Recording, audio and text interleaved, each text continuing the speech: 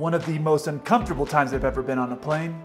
A pilot tells a joke that goes very wrong, and a pilot is fired for grabbing some lunch in flight.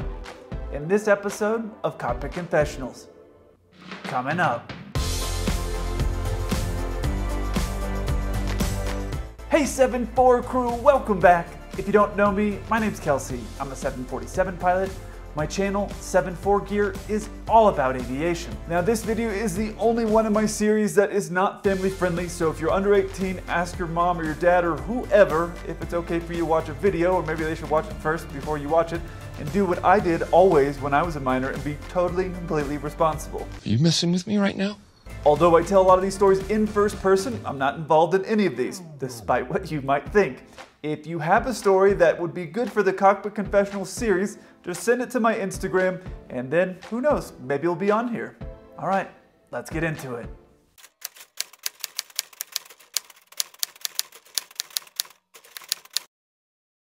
Before pilots ever end up flying at an airline, we go through a lot of training. Mostly you've heard me talk about all the different systems training where we learn all the different systems of the aircraft, or the simulator training where we learn how to fly the aircraft before we fly the actual aircraft in real life. But before all of that happens, there's something called in-dock. In-dock is where you get all your paperwork and everything out of the way, and you go over all the different things about the company. When you start flying internationally as a pilot, there is a different risk that you're taking, because some of the places that you go to may not be safe and don't have some of the protections that you might experience in your home or native country. And so what happens is that when you go through that training, that indoctrination period, they start briefing you on some of the different risks and how to reduce the risk or mitigate the risk when you're traveling overseas.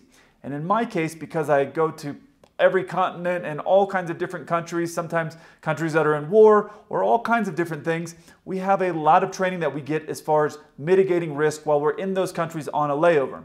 In some places that we go, they advise us not to leave our hotel rooms.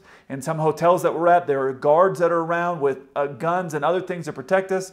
In some cases, places that we're going to, we have armed guards to get us to our hotel. So I go to some really cool places and some crazy places when I'm at this job, and that's something that I really like about it. But as part of that, we get additional security training to prepare us on how to reduce risk while we're at these different cities. As you can imagine, the people who are going to be teaching that training are people with prior military experience or people that have experience in lots of hostile traveling. So those guys, as you can imagine, are pretty militant when they're delivering the information in these classes, and they expect you to take it very seriously. So during this first week or week and a half, you're doing all kinds of paperwork, you're getting lectures from these types of people about how to mitigate risk when you're on layovers, and all these different things to get you ready before you start doing all the training that you need to fly that plane. So it's a lot of information, and it gets a little bit overwhelming at times. So what happens with a bunch of pilots? Somebody's going to misbehave. The other thing that you need to know about this story is that usually at every airline, your first 6 months to a year, you're on probation. And that means you can get fired for anything. If you say the wrong thing to the wrong person, you can get fired. If you go and are terrible in the simulator or terrible through training or anything like that, you can get fired. You're fired. After that year, you have protection from the union that you're with, depending on your airline, and they will protect you. But that first year, it's free game. You can get fired for anything. Someone could just say, I don't like you, and you're fired. And there's really nothing you can do about it. So guys are trying to be on their best behavior, but every now and again, you get someone who is like a child and will end up doing something and misbehaving. And that's exactly what happened in this story. There was a guy sitting next to me in class, and we're just going to call him Rick. And as we went through this training, Rick was sitting next to me, and there's a lot of whispering and talking that goes on, just like probably you did in high school. It's kind of the same thing. And sometimes what happens is the security people get a little bit antsy and a little bit irritated. So the guy says, you're going to want to listen to this story of what happened with these pilots. The security personnel that are giving us these talks and these different scenarios are very serious, because to them it's very serious, and it is for us. Truth is, it could be life or death. If you're a pilot and you're overseas and you're in a very bad area and you get kidnapped, you could be ransomed or killed. Who knows? So they're giving you a lot of different scenarios. This might happen, this might happen, this is how you can reduce the risk. And basically what happened is he started to tell this story. This is going to sound similar to something you might have heard in a Cockpit Confessionals. So the instructor says, you're out on a night out, maybe you're just walking home to your hotel, you're by yourself, and these two girls approach you. And these girls are talking to you, and they're being really friendly, and they're asking you where you're from, and they're giggling and laughing and flirting with you, and you're thinking you're just the coolest guy ever. But these girls don't just want normal sex from you. Now Rick, who is sitting next to me, raises his hand and without being called on says, "So you're talking like they want to do butt stuff or what?" The entire class laughed because, like I've told you before, pilots are kind of like children. The entire class laughed, the instructor didn't. But that's not the bad part. The bad part was at the back of the class, there was a person from Human Resources. Human Resources are the people who hire and also fire people at any company. The Human Resources woman had come into the class because somebody had misfilled out something on one of their paperworks. So she just happened to slide into the back of the class and nobody saw her come in there. So when he says this, the whole class laughed, everyone thought it was funny. The instructor just kind of shrugged it off and continued talking about the story and the different risks that were involved in this particular scenario and how we could prevent it. Every hour or so as we go through this training, usually we'll get a break, we'll go get some water, get a snack, things like that. Well, Rick goes out to get his water during this break period, and we see the Human Resources lady come over and say, "Hey Rick, can I talk to you really quick?" Well, Rick disappeared into her office. About 30 minutes later, somebody came in and took all of his stuff out of his seat where he was sitting, and we never saw Rick again. Moral of the story? Even if you have a funny joke, it's better to whisper it to your friend than say it in front of the entire class.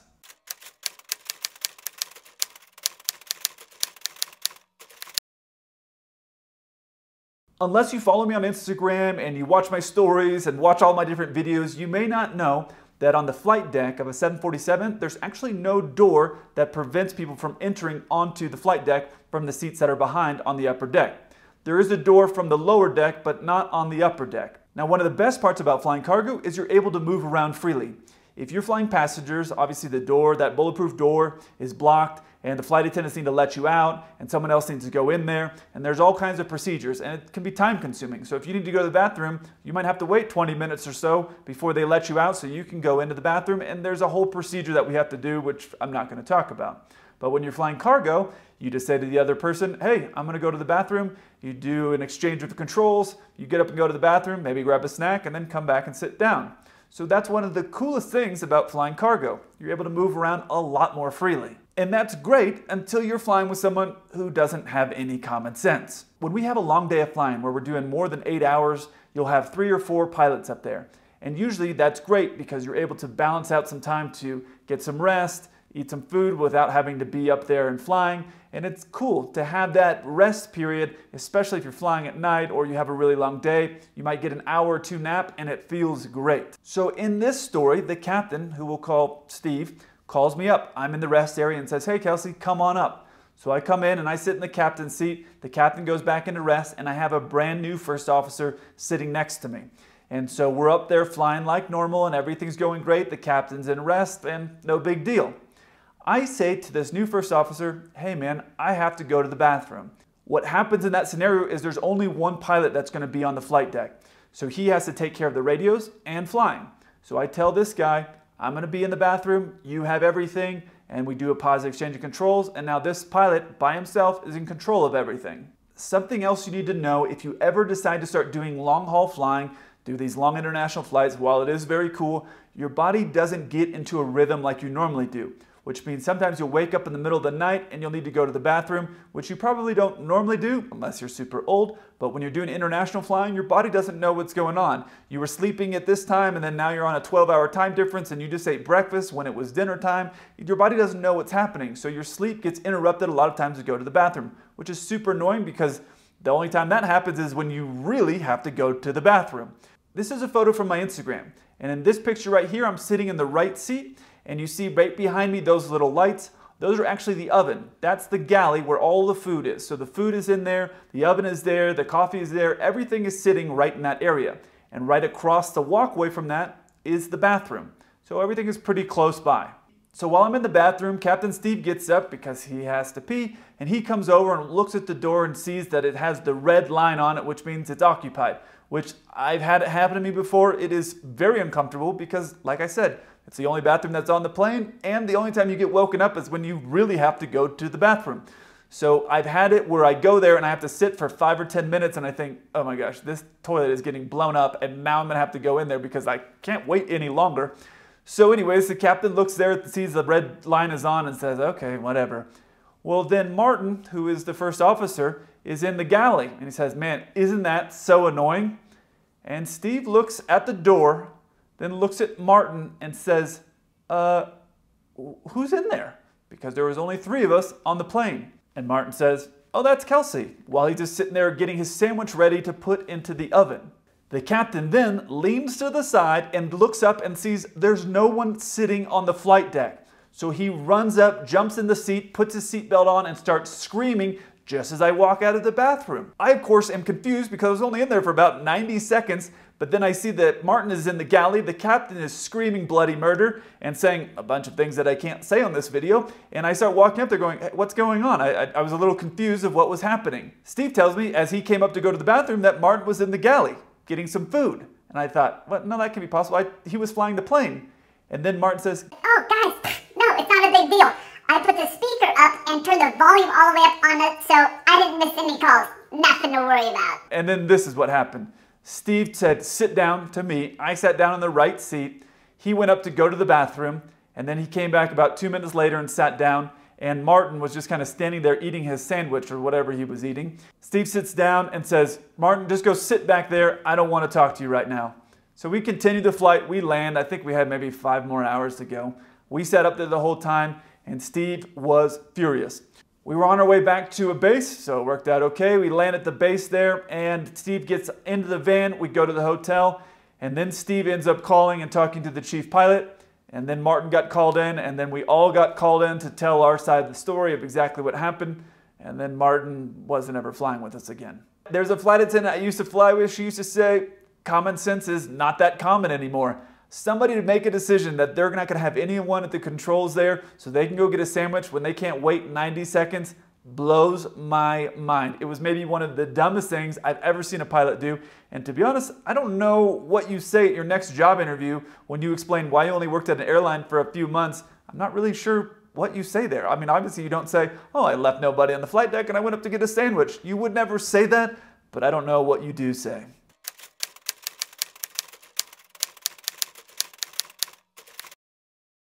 In that last story, I talked about having multiple people on your crew. And that is great, especially if you have 4 people, because everybody has a specific duty that they're going to do before on the pre-flight, and everybody's able to get everything done very quickly, and it's really, really sweet. For example, you'll have 1 pilot flying. They'll be loading the box and getting everything ready for the computer so it lays out our whole route and all the information that we're going to be doing for that flight, and it gets the weather and the winds and all that information loaded in there. So 1 pilot's doing that. 1 pilot is doing the walk around, checking the outside of the plane, making sure everything is good there, and they're checking also the main deck where all the cargo is and verifying everything's good there. The other pilot will then be checking the upper deck, making sure that we have all of our food, making sure there's nothing up there that's a safety risk, inspecting everything, making sure everything fits the regulations that we need to do. So everything gets divided up, and it's really cool because you have a lot less stuff that you need to do. So in this scenario, when I'm doing the walk around, what I do is I leave my stuff at the bottom of the steps there. I get my flashlight and my vest and all the things that I need. I do my walk around and check everything, get my badge checked, and then I walk up the stairs and put everything on the main deck there, and then continue to the next deck where we're going to fly the plane. And the reason that I do that is that I don't want to walk up 3 flights of stairs and then down 3 flights of stairs and then do the walk around, then go back up 3 flights of stairs, and it's just more time efficient. And that's typically what most pilots do, except when it's snowing or raining. And that's because nobody wants to set their bags or leave their bags outside and have them get soaking wet during the time you're doing your walk around. And that's what happened in this story here. I carry 3 bags with me when I travel. I have 1 bag with clothes, 1 bag that has my flight stuff with me, it has my headset, it has my lights, it has all that stuff, and then I have another bag that's just camera stuff so I can do this. So what I do is I take all of my stuff and I drop the 2 bags, my clothes bags and my camera stuff on the main deck, and then I take the equipment with my headset and my lights and all that stuff and I set it on the upper deck, whereas where all the seats are, I set that in the flight deck. And I walk back downstairs getting ready to go out and do the walk around, and then as I'm walking outside I realize that it's dark. I don't have my flashlight. I thought, okay, I'm so lazy, but I look down and I see the captain has his bag open and his flashlight right there. I said, oh, easy. I'll save me a trip up and back down. I'll use his flashlight, not a big deal. So I look at his flashlight and it looked like this, and I thought, yeah, no big deal. Grabbed it out of his bag and started walking down the steps. Remember when I said someone checks our ID before we get on the aircraft? Get my badge checked and then I walk up the stairs, and that's for security. They want to make sure You are on the paperwork and your badge matches your picture and all that stuff. So there's someone that's usually down there. And in my experience, about 80% of the time, that's a female that's doing that. Which surprises me because it is terribly cold outside in some cases, but I don't know, they're out there. And so there's this lady that's standing there at the bottom of the steps. I come down with this flashlight and I'm trying to get the flashlight turned on. I can't really find the button to turn the flashlight on, and then I look and see that there's a cover. So I open the cover of the flashlight. And of course I'm doing this at the bottom of the steps because that's where I start my walk around. So I open up the cover of the flashlight, I look at it, and of course this woman who's standing next to me looks down as well. And this is what the cover reveals when I take it off the flashlight. Bow chicka wow wow. I was confused as I was looking at it thinking, what in the world? But the security lady, she wasn't confused at all. She gasped and then started to giggle. So I looked at her and then looked back down at the flashlight and then realized it wasn't a flashlight. It was a fleshlight. If you aren't familiar with what a fleshlight is, you can see this picture here and realize what it might resemble on a woman's body, and that's exactly what it is. What had happened was the captain had opened up his duffel bag that he left on the main deck. He had 3 bags as well, one with clothes, one was a duffel bag, and usually guys will have a set of clothes that we wear once we get into cruise. You've seen me in pictures where I'm wearing a hoodie or something like that. That's my cruise hoodie. I wear that when I'm flying. So that I keep in my backpack. Everybody keeps different things and they have their own routine of where they put everything, so that way you know exactly where your stuff is, because especially when you're flying, you need to be able to access the things that you need quickly. Like my flashlight or different things, I know exactly where to get them when I need them in a hurry. Well, this captain, in his bag that he kept, that duffel bag, he kept his flying hoodie or whatever clothes that he wore, he kept that there in that duffel bag. So I quickly start running back up the stairs, hoping that I'm just going to throw this flashlight back into his bag and nobody's going to be the wiser. But he had already come down and grabbed his bag and taken it up to the flight deck. On the side of our seats, that's where I keep my backpack. Right on the side there, there's space for a backpack or a duffel bag, and you can keep everything that's important to you right there. Well, this captain's duffel bag was sitting there next to a seat, and this was a 4-man crew. The 4th person was sitting right behind the captain, which meant I was going to sit in the middle seat. The problem is all 3 of them were sitting there, and there I am standing with this flashlight thinking, okay, how do I hide this or get this back in the bag? Or I didn't know what to do. The first officer that was sitting behind the captain gets up to go get coffee. Something you don't know is that the pilots that are sitting up there, the captain and the other first officer, those people that are in the back are going to be getting them food, drink, whatever they need, because they're loading up everything and preparing everything for the flight. So you want to give them as much support as you can. So when this guy gets up from the 4th seat, which is right behind the captain, I look over, I see the bag is zipped, and I think, well, I don't really have a choice here. So I hold up the flashlight and I say, hey Cap, I found this flashlight sitting on the main deck when I was coming up the stairs. Do you know whose flashlight this is?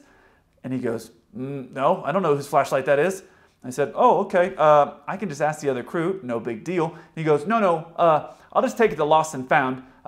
No big deal, I'll just take it to Lost and Found. So I hand him the flashlight, he puts the flashlight in his bag. I pretended like I never knew that it was a flashlight. I don't know if he believed that I didn't know or what, but I handed that to him, and it was easily the most uncomfortable 12 hours I've ever spent on an aircraft. And I was just hoping, when it was just me and him up there flying, that he wasn't going to ask me about it. The moral of the story is this: don't be a lazy, whiny person like me, unwilling to walk up a set of stairs to grab your flashlight, and don't grab something out of somebody else's bag. Terrible idea. If you want to see some more cockpit confessionals, check out this video here, when a flight attendant goes to jail. Or if you want to see some pilots arguing with air traffic control, check out this video up here. I look forward to hearing from you. Until then, keep the blue side up.